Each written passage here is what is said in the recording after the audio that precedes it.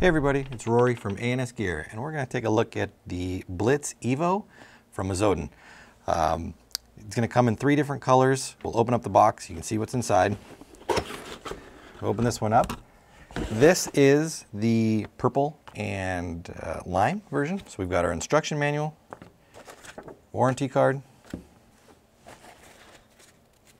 barrel sleeve, and repair parts and Allen keys. Gun and barrel. So we've got your standard Azodin 12-inch ported barrel. We've got twist lock feed neck. Just is all the way off. It does have this collared insert. So if I can pop this out of here. I should put it back in there. This collared insert in here, as you twist this down onto the feed neck itself, it will squeeze the insert, and the insert will then squeeze onto the feed neck or whatever you've got in there to hold it tightly in place. Got the quick release bolt. Pin pops up, slides out your Delrin bolt. You want to make sure that you do not pull the pin all the way out of the bolt. You'll lose the bearing inside and your bolt will no longer snap into place.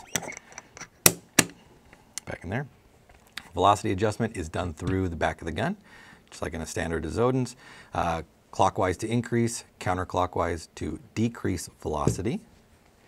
Do have anti-chop eye systems, and this is going to hold your detent in place as well. Dual detents on both sides. Anti-chop eyes, for those of you who don't know, the electronic eye systems will help eliminate or alleviate the problem of chopping paint at high rates of fire. When the ball drops all the way down into the breech, the eyes sense or detect the ball being in the breech, and that will allow the gun to shoot.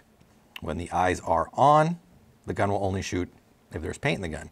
When the eye system is off, then it will only shoot, it will shoot regardless of what's in the system or in the gun. So if you pull the trigger with the eyes off, it's going to shoot, whether it be a paintball, your finger, whatever is inside there. So be very careful if you have your eyes off, and you're more likely to chop paint. So always try to shoot your gun with the eyes on. All the adjustments are done through the backside here on this screen. We've got a couple different buttons here. You've got your on-off button, your eyes on-off button, and your safety on and off button. And those buttons will also let you enter programming modes and let you switch through all your modes. It does come in or with a couple different firing modes: semi-automatic, PSP, Millennium, and full auto. The semi-automatic has a cap of 20 balls per second. Both the PSP and the Millennium are at 12.5, and the full auto, I believe, is at 10. Now, the modes are adjustable. You can change the modes in this gun, but you cannot change the rate of fire on these guns. I believe there's a special programming device that some of your retailers will have that can, but if you were just to buy this gun, you will not be able to change the balls per second in those firing modes. They are preset.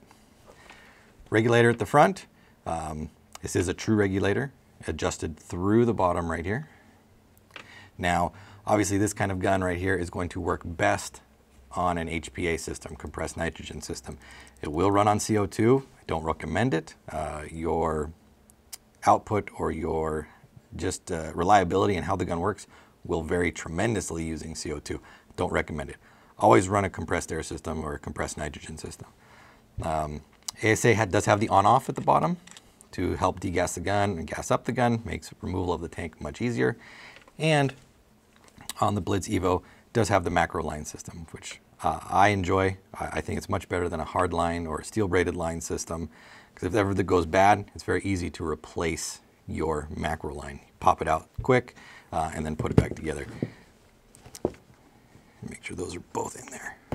It's that easy. You can take this piece out, pull it out, replace the line, and then put it back together. You don't have to unscrew it. You don't have to do anything or deal with it, re-Teflon it, or Loctite it together. Very easy to remove and replace the hosing, and it's cheap. It's like $1 a foot, $1.50 a foot, so can't go wrong with that. The Blitz Evo does come in, like I said, a couple different colors. This is the purple lime that we have here. Also comes in a red and black, as well as the all black. So this has been a look at the Blitz Evo from Azodin. Order yours now at ANSgear.com.